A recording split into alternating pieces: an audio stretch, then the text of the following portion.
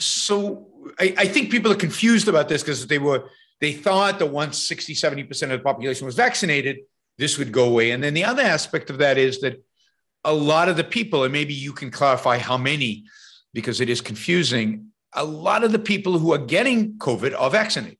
That is, there seem to be at least, I don't know, superficially, there seem to be more people with breakout cases than one would have expected based on the kind of Pfizer and Moderna numbers initially. I don't know if that's true or not, but that's just kind of the impression. I think it's part of why people, I think, are confused about the vaccinations. So can you clarify kind of all of that?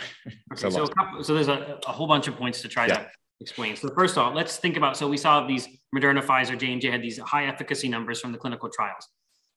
It's important to remember that when those clinical trials were done, especially Moderna and Pfizer, many parts of the world were under lockdown. There was little chance to get exposed. People were all wearing masks. So that's going to bias your result in favor of the vaccine. Because so before we go on, so tell us how these tests are actually done. So they take a population of people and they assume, they let them live their lives and half get and half not, and some will get the. So it really does depend on the conditions under when the test is done.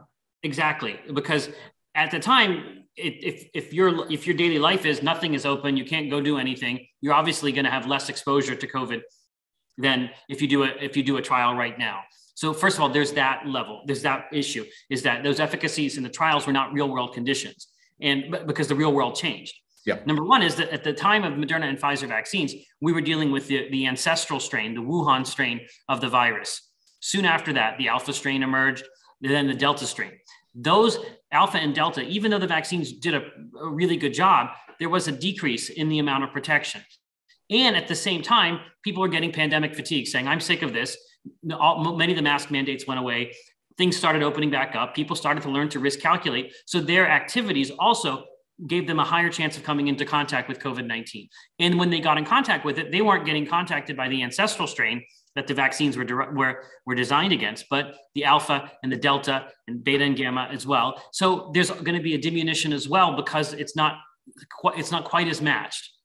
And then the other point is, yes, there is some waning, but these first generation vaccines, their primary goal wasn't to block every infection. They're not force fields. They're not bug zappers. They're meant to make any breakthrough infection mild. That's what their goal is. So the fact is, yes, breakthrough infections are happening, but the fact that they're mild and most people don't have to call their doctor when they get them is a sign not of the vaccine failing or not working as well as it once did, but it's actually a success. There may be second generation vaccines that are better and maybe more like the measles vaccine. Maybe there'll be nasal spray vaccines because these vaccines don't give you a lot of antibodies in a special type of antibody that gets produced in your nose, which is how you get infected. These ones are not the best at doing that. So that's the issue. So breakthrough infections were always expected. I think people just misunderstood what a vaccine was doing. And I think they got spoiled by seeing those numbers from the clinical trials. Yeah. But yes, breakthrough infections occur. And I think the other point is that because they're not severe, that's something that we have to kind of cheer about, but that's being used against the vaccines.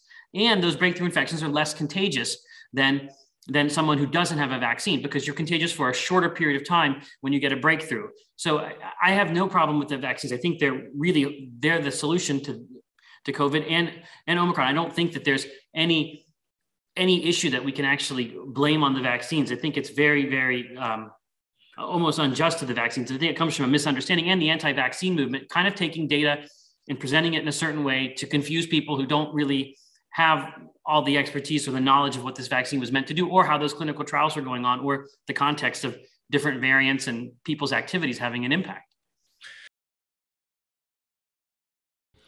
Thank you for listening or watching the Yaron Brook Show. If you'd like to support the show, we make it as easy as possible for you to trade with me. You get value from listening. You get value from watching. Show your appreciation. You can do that by going to yaronbrookshow.com/support, by going to Patreon, Subscribestar, Locals, and just making a appropriate contribution on any one of those channels. Also, if you'd like to see the Yaron Brook Show grow, please consider sharing our content and, of course, subscribe. Press that little bell button right down there on YouTube so that you get an announcement when we go live. And for those of you who are already subscribers and those of you who are already supporters of the show, thank you. I very much appreciate it.